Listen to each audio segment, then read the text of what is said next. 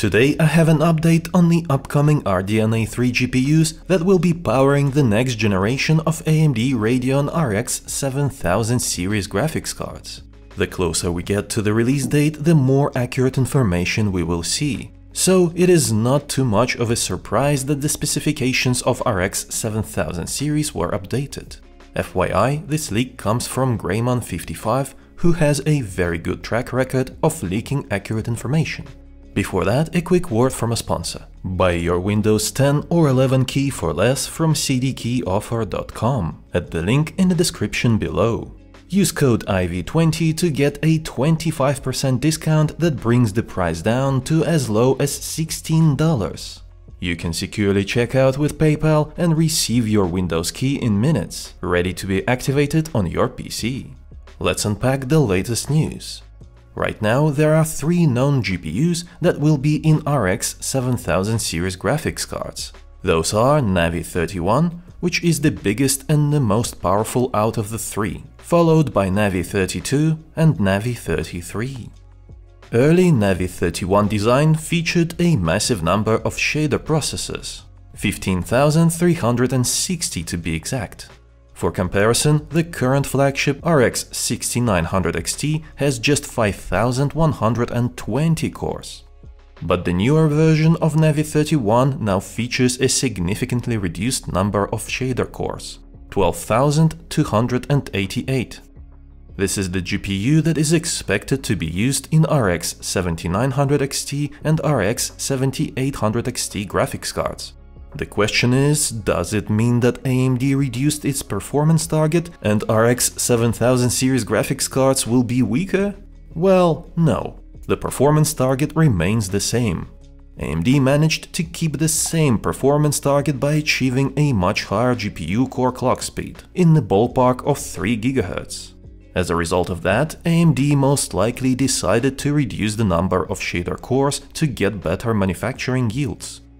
Currently, I have not heard of any other Navi 31 spec updates, so we are still expecting it to use a multi-chip design with 2 GPUs packaged together to work as one. It will be manufactured on a TSMC 5nm node, with some parts of the package using a TSMC 6nm node.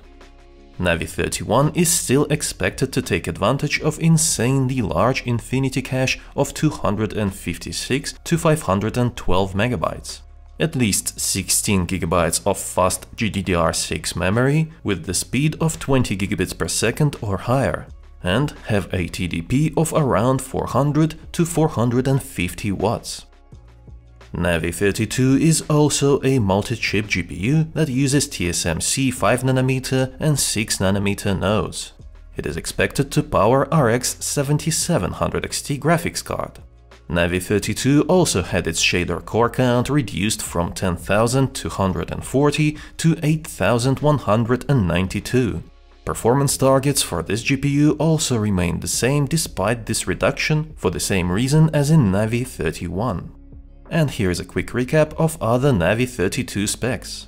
At least 12 GB of 20 gigabit per second or faster GDDR6 memory, 256 to 384 MB of infinity cache, and TDP around 250 watts. Navi 33 is the only GPU that did not have any specs updated. It is still expected to feature 4096 shader cores. However, it will also take advantage of the increased GPU core clock speed. So now it makes even more sense how Navi 33 performance target is set to rival RX 6900 XT class performance.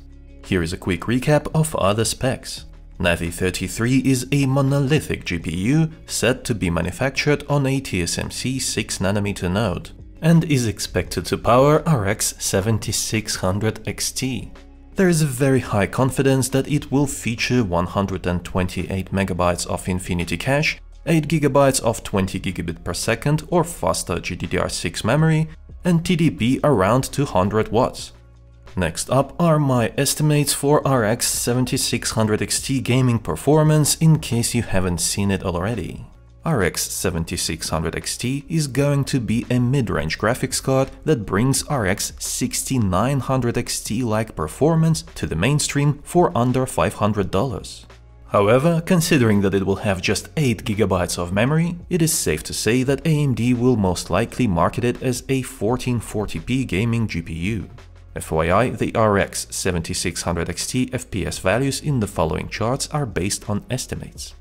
Assassin's Creed Valhalla favors AMD graphics cards, but it is still incredible to see that 7600 XT may be as much as 17% more powerful than RTX 3080 in this AAA game at 1440p. Comparing AMD to AMD cards in Far Cry 6, we see that 7600 XT may be over 20% stronger than RX 6700 XT in this type of games. Next up is Watch Dogs Legion. Looking at the results in this Nvidia-sponsored title, it is becoming clear that 7600 XT will be a much better value than RTX 3070 is right now, even if you manage to buy a 3070 for its original $499 MSRP. Cyberpunk 2077 is notoriously difficult to run, but no worries. 7600 XT should manage to pump out about 88 FPS at 1440p, once again beating RTX 3080.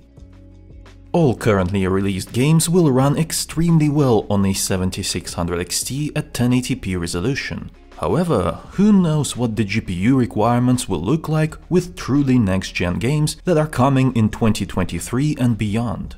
I think it will still be good for 60+ FPS using ultra-quality settings with ray tracing enabled. In Assassin's Creed Valhalla, you can expect to see around 130 FPS at 1080p on ultra-high quality. In Far Cry 6, it should be firmly above 6700 XT by about 10 FPS for a total of 116 FPS. Watch Dogs Legion is a difficult game to run on ultra settings even at 1080p, but with RX 7600 XT pumping out around 122 FPS average, you may even consider it a good time to play this game on a high refresh rate monitor. Cyberpunk 2077 on high preset will be good for around 135 FPS on average. 7600 XT will be a good reason to crank some of those settings up to psycho. The RTX 3000 series Nvidia graphics cards perform much better at 4K resolution. Still, on average, RX 7600 XT should be close to RTX 3080 performance.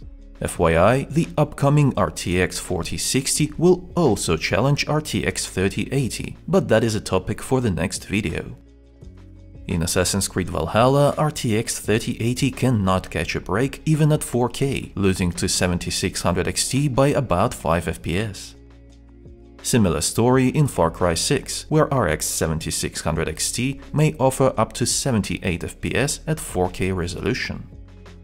In Watch Dogs Legion at 55 FPS, 7600 XT is significantly better than RX 6700 XT, with up to 50% difference. Not bad, considering that 6700 XT MSRP is $479. 7600 XT should provide a flagship-like performance at 40 FPS on average in Cyberpunk 2077 at 4K on high-quality preset, where 6700 XT was falling behind, offering just 27 FPS average. In conclusion, I think that RX 7600 XT will be a game-changer for the mid-range sector, bringing good value to those of us who want to game at 1440p. Definitely do not expect it to allow you to enter the 4K gaming on a budget, because upcoming games will be much more demanding. Game developers are raising the bar once again. Just look at the latest Unreal 5 engine demos and you will understand what I mean. Photorealistic open-world games may be coming sooner than you think. But what do you think about it? I'll be waiting for you in the comments below to have a chat about it. It was I, Vadim. Until next time.